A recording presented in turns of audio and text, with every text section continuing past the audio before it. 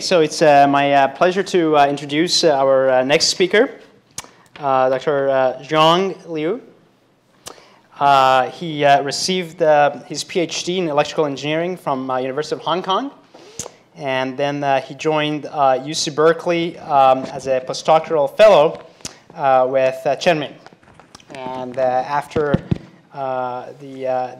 he finished his appointment, he and Professor Hu and two others co-founded TBA Technology, an electronic design automation software company in Silicon Valley.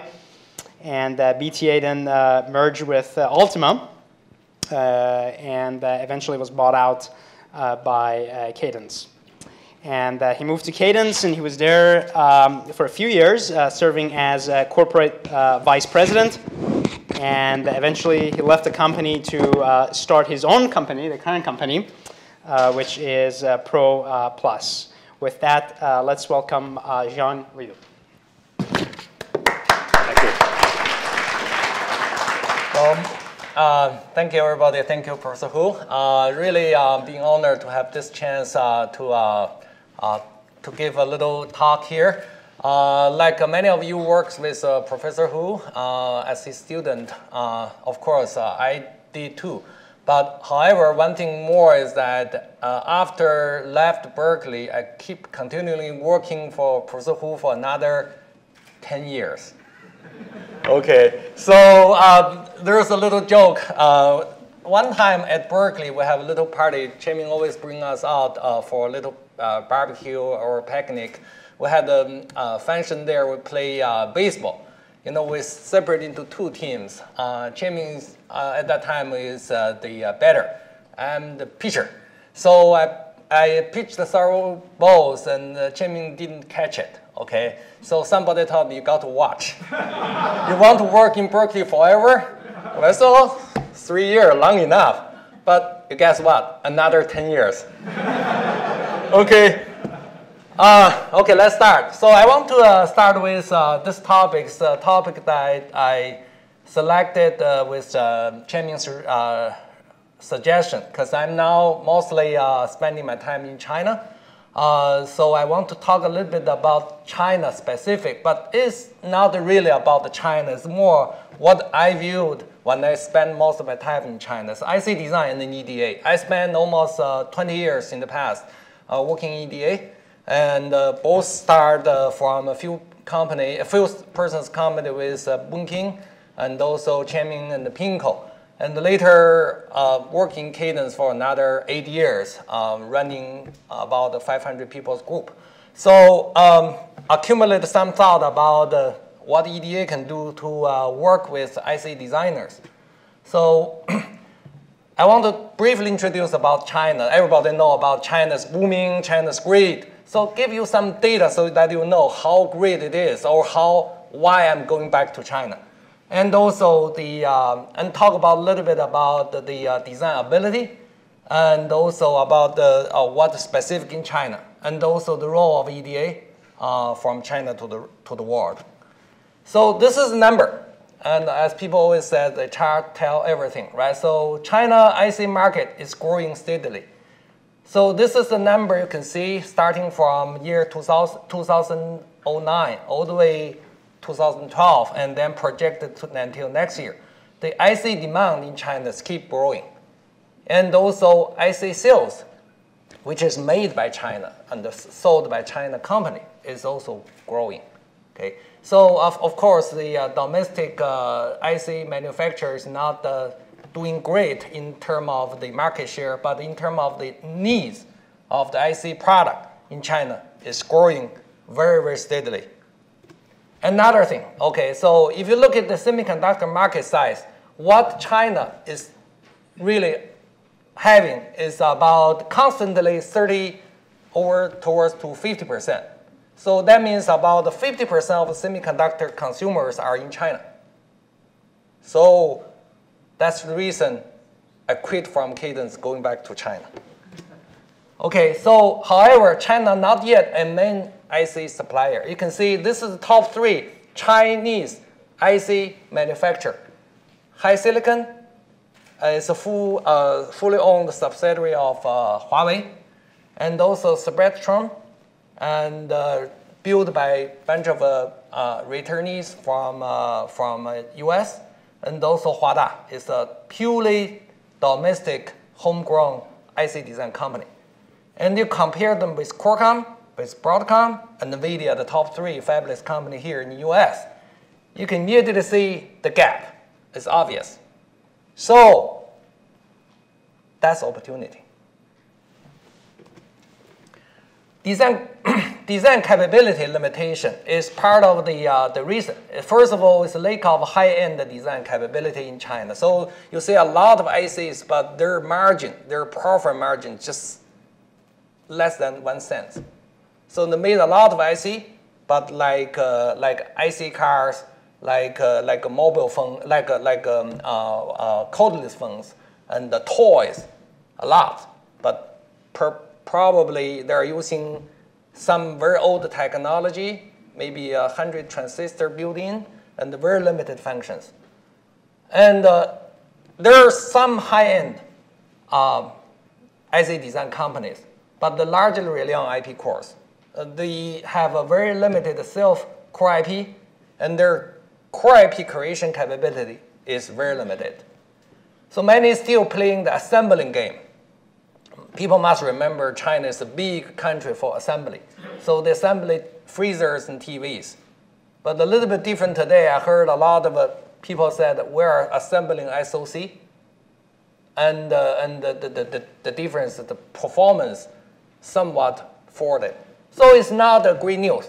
However, the potential is huge. And the people are realizing that and improving very, very quickly. And quickly than you can imagine. The reason, however, is the history of design creation is relatively short in China. And first of all, it lack of the necessary infrastructure. So it has a very weak CAD team or the design flow set up. Not paying attention to design flow at all for many chip design companies. They rely on few returnees or few key persons, and they do not have the full flow integration experience. So another very important thing is the EDA tool investment. And everybody knows EDA tool investment in China because it's mostly software. So the investment over there is not that great. Why? I don't want to mention. Okay. And the weak knowledge about IC foundation, partly, but not very limited, not limitedly is improved by returnees or foreign acquisitions. So the country now paying a lot of attention to recruit people. You may heard about the 1,000 talent recruiting program, and also a lot more companies they are investing and acquiring technology, people, and also companies as a whole. So general issues related to EDA. It does not fully understand and also utilize the PDK and the model information. So a lot of designers get the model from TSMC, very good, very complete. But they said, well, I don't know how to use it. And they got limited keys understanding, and however, they're not fully utilizing the information inside. And also because they're small, their influence to suppliers, to vendors are limited. So I'm not saying they're treated differently, but the lack of the negotiation power. And also not capable to customize or improve or integrate the design flow with COT, customer-owned tooling. The reason is that, as I already said, they do not have or did not pay enough attention to design flow integration. Mostly they buy the tool or they got the tool from somewhere and put them and use it. As far as now, they are highly efficient. Are they really talking together to each other? Who is going to fill the gap if the data is not that neat to their needs? Very little people know how to handle that. And this has been recognized more and more by some experts in the field. So another thing is the limited knowledge for yield analysis. And particularly, people are just in recent years talk about the corner multi-corner simulations, multi-corner designs. They want to do more corners push out. But however, very few people care about Monte Carlo because the whole country is in a way that they want to move very fast. And Monte Carlo take time. Let's try a different run, many runs, and see which one we had the luck.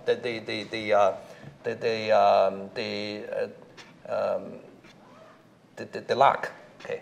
So another is over design, because they do not have enough information. So this is a problem and it happened earlier. For example, here in US, the over design problem is there too. But however, it starts to get into a problem after 0.13 and done. But in China, even 25, even 0.25, of course, 0.13, 90, 60, everything is over designed. So that means cost and the performance is not optimized. So a lot of money left on the table. So hand production yield is a problem. A lot of announcements in China has some new technology, new breakthrough in chip design and so on. But you don't need to mention about the production. You don't need to mention about the yield because generally the yield is not a problem. Why? Because as long as you have 1 of 1 million pass the spec, that's succeeded. As far as the production, the yield is not paying attention to. So the market competitiveness in terms of cost is not there. That is also being taken care, start to be looked into right now. So what designers concern? Process variations are increasingly challenged today. And the information provided the foundries are not enough or not accurate. So this may not be just unique to China. Later I'm going to talk about that. And a lot of people believe that the DFY, design for yield, is must-have to achieve the performance and the yield trade-off, especially at the advanced node below 95 nanometer. And the EDA company have not yet provided integrated DFY solutions that make DFY more practical.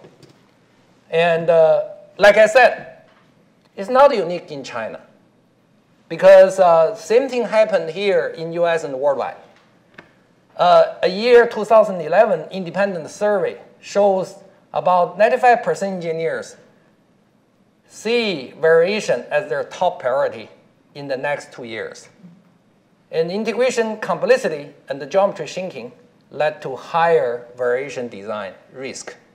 It's not the variation absolute value that getting bigger. Actually, as the performance getting, as the technology nodes get more advanced, the absolute variation is actually getting less. But the percentage of variation is getting more.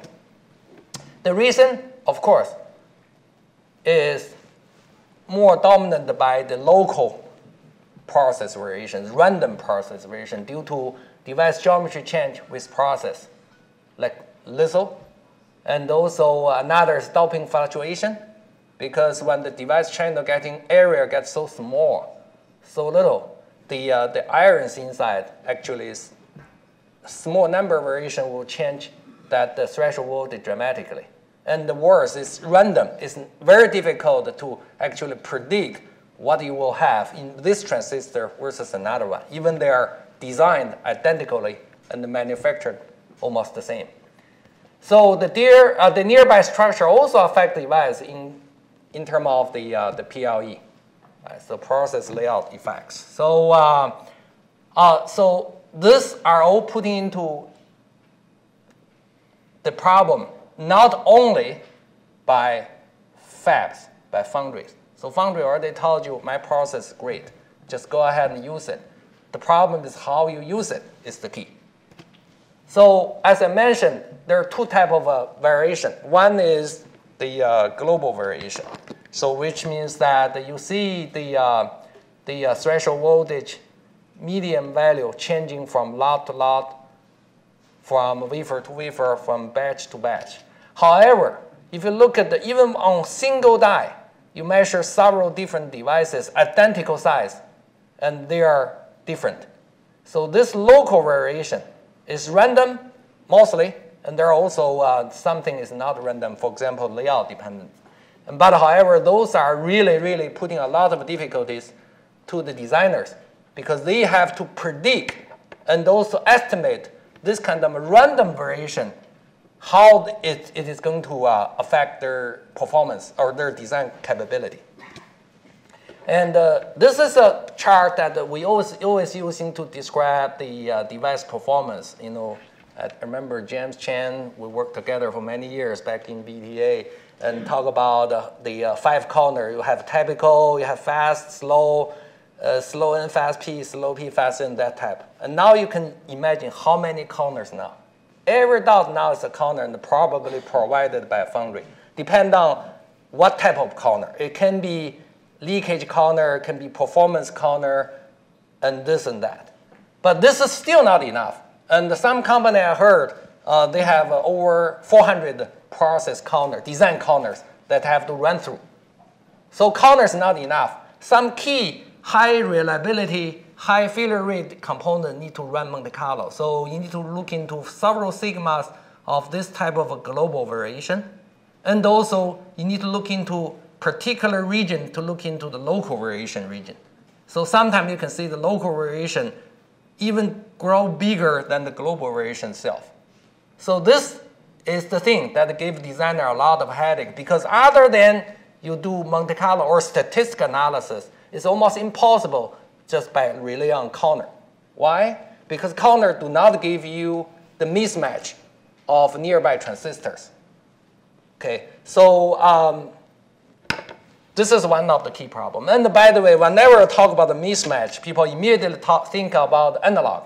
Unfortunately, the mismatch of pairs or device is not only for analog. For example, memory, SRAM, and for logic, you also see the timing mismatch due to the local variation. Another thing is, earlier we mentioned over-design. I mentioned in China, over-design is big, but it's not unique in China. Here, we also do a lot of over-design. And the more advanced technology you work on, the more over-design you're working on, most likely.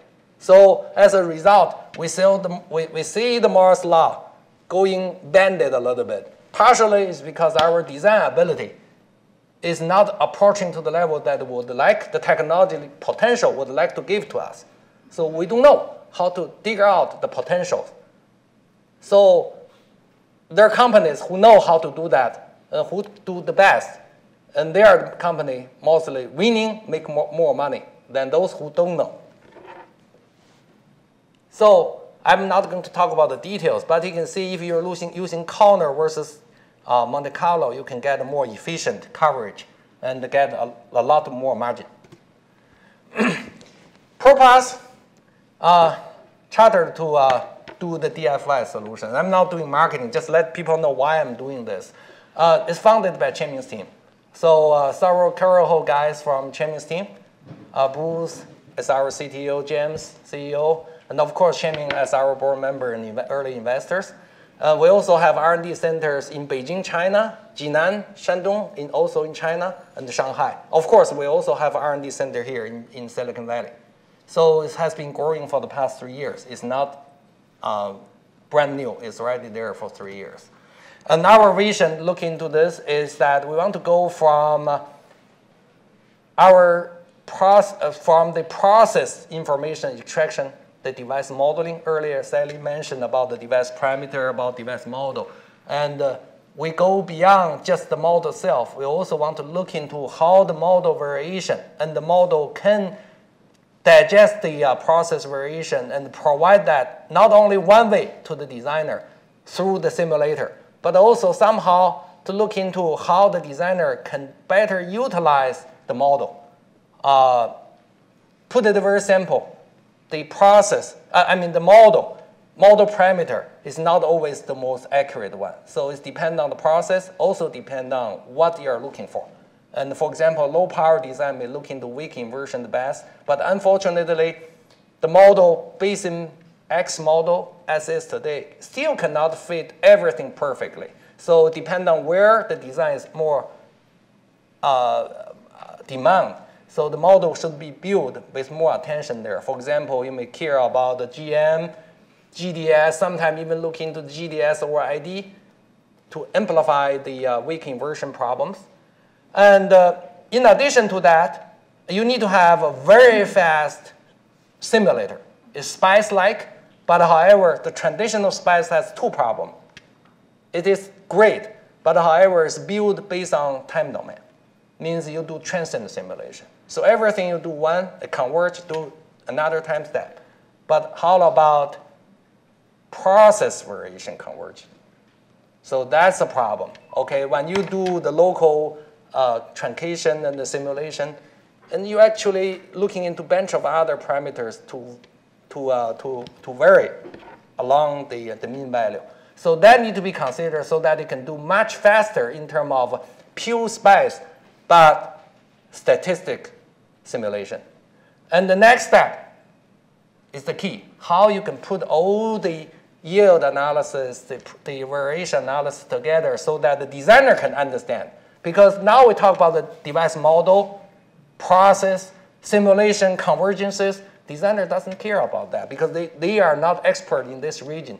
They know about their circuit spec. They know how their design can work better. They know how to optimize their design. So we need somehow to have a platform to translate those information into their language.